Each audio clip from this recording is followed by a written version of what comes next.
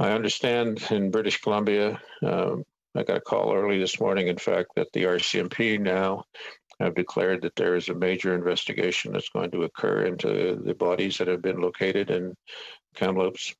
And they are now beginning to question those who have made this story available.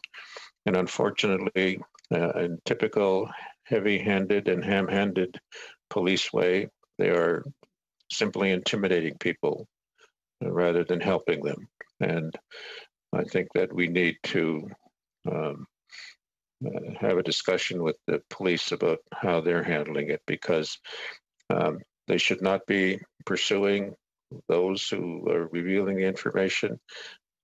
They should, in fact, be looking at and looking for those records. They should be looking at what it is that we do know, as opposed to trying to pursue witnesses. The young lady who was the one who did the research on the ground penetrating radar, for example, was quite scared of the approach that the RCMP have taken with her, and I don't blame her. And my advice to her and others has been to make sure that she has legal counsel available to her, so that she is not mistreated going forward.